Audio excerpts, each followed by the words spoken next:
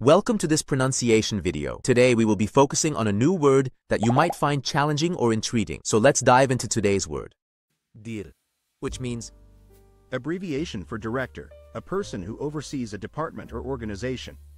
Let's say it all together. Dir. Dir. Dir. One more time.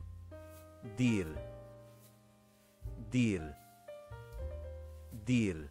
Thank you for joining us on this adventure in pronunciation. Remember, language is a journey, not a destination. Keep exploring, experimenting, and expanding your linguistic horizons. We'll see you next time.